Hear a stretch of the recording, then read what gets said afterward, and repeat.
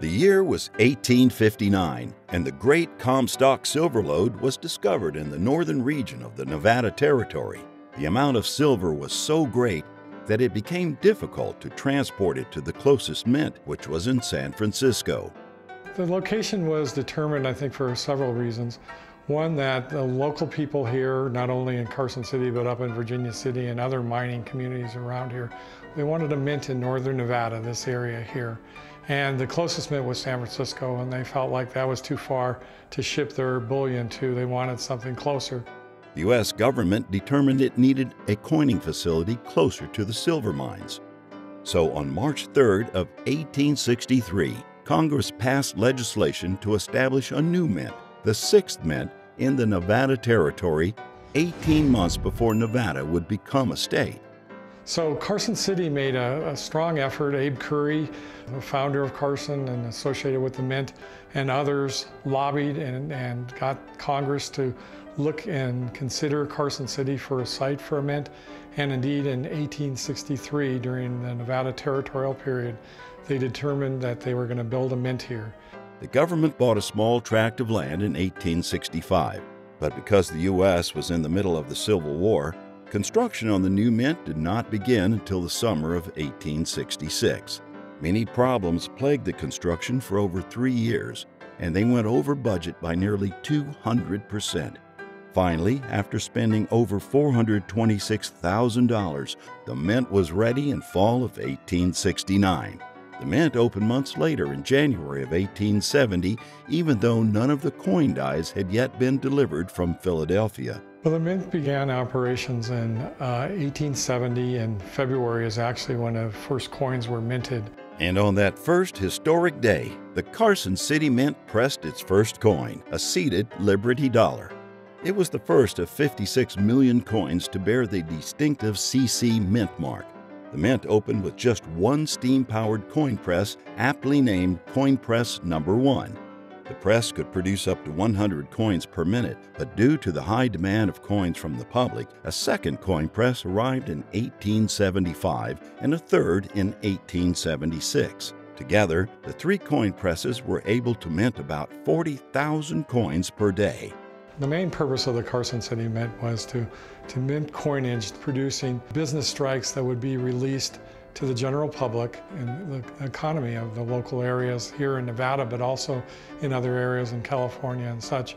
And it seemed like a natural that the mint would be developed here with the tremendous mining that was developed. And Nevada has the nickname the Silver State, with the Comstock Lode so close and other mining districts throughout the state providing bullion for this mint to turn and make into coinage, both gold and silver.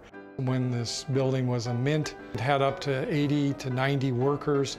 It brought in like $10,000 a month to the frontier community like this, our capital too of the state of Nevada. The types of coins that were minted here, and I think sometimes people don't realize that they were both gold and silver. As far as the gold ones, there was the $5 gold piece, the $10 gold piece, and the $20 gold piece. And then when we think of silver, we think of the Morgan dollars that were minted here at the Carson City Mint, but there was more than just the dollars. There was dimes, quarters, a 20-cent piece, which was an interesting coin that was only minted for 2 years because it was mistaken for a quarter, and they decided to end that attempt to use that coinage.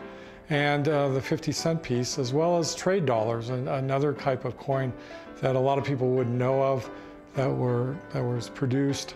But it was the Morgan dollar that soon became the favorite among collectors, and those produced at this fabled mint have become some of the most highly coveted. The CC Mint mark reminds us of the Old West, the low mintages and the mystique that have made the Carson City Morgans popular for the last 130 years. The mint went on hiatus in 1885 for a period of 4 years as a new administration came in. Grover Cleveland, he was a Democrat and he was anti-silver. And at that point, he and others were considering closing this mint. It was closed, and for production, at least in 1886, 1887, and 1888, there was no coins minted. And I think another factor was the Comstock, the great mining district that had provided much of the silver and gold that came here to be produced, was already in decline at that time, and was, a matter of a few more years in the 1890s was really a depression in this area.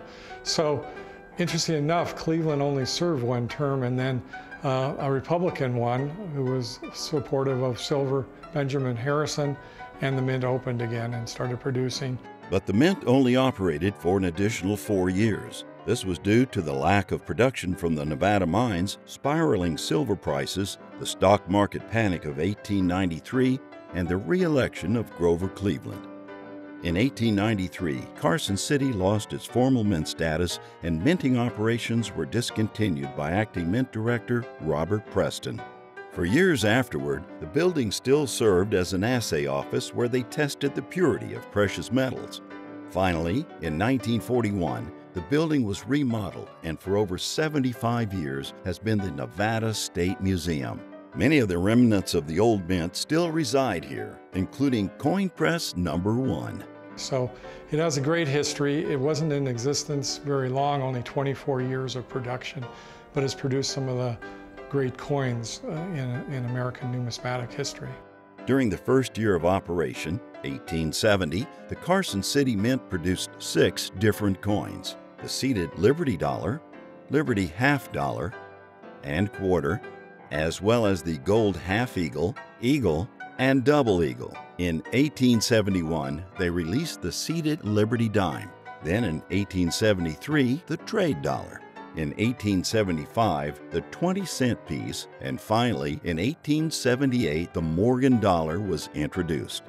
Between 1870 and 1893, the Carson City Mint released over 56 million coins with a face value of nearly $50 million. Altogether, there were 50 issues of silver coins and 57 gold coins.